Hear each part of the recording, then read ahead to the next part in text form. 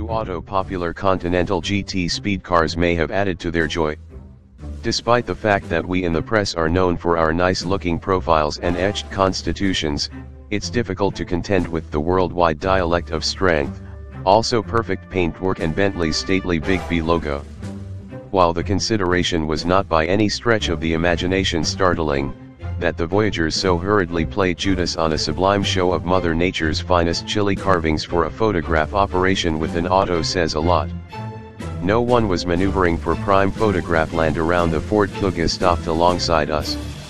Norwegian Woods. Our day started a couple of hours sooner. Close Alesund, a vigorously forested group situated on a rough cliff run-of-the-mill of western Norway.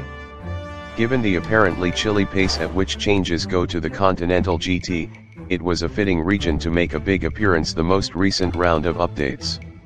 Another front guard with a changed lower work match with a somewhat littler radiator in compass and new, more articulated bumpers for what Bentley calls a more emphatic position. While we concur, it's of our feeling that the impact takes a gander at home when combined with the more outgoing hues like the Monaco yellow on the V8s envisioned here than with hues chose from the customary Bentley palette. All things considered, Bentley might want to advise you that it will happily shading match any shade known to the human eye. Chrome bumper identifications, as beforehand observed just on the GT Speed, now show up on the bumpers of the V8s and W12 as restorative improvements. The back of the auto gets generally a similar treatment, the reshaped guard getting a full-length segment of bright work, and the composite decklet has been reshaped with a marginally more articulated profile to the trailing edge. To help keep the pecking request arranged, the V8s and the GT Speed get an alternate back diffuser treatment.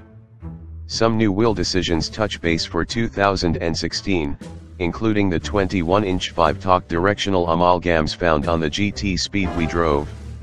In spite of the fact that the inside has likewise been subjected to a series of minor updates, a reconsidered sewing design in the seats, LED light, new dials and illustrations on the instrument board.